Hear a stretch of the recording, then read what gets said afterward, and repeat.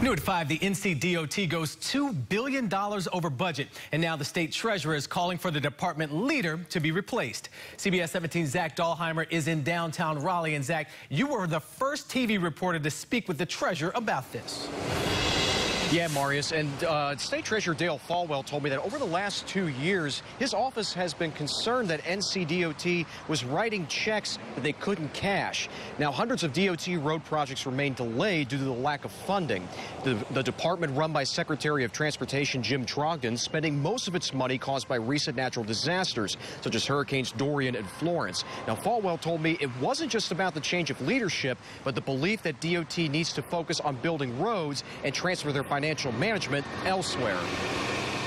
We didn't do these things. We've discovered these issues, but now we have a responsibility to fix them, and we can only do that by following the laws of North Carolina and attacking problems and not people.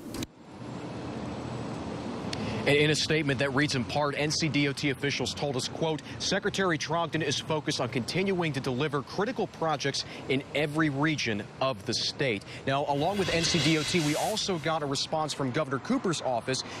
We will post both of those statements in entirety on our website, CBS17.com.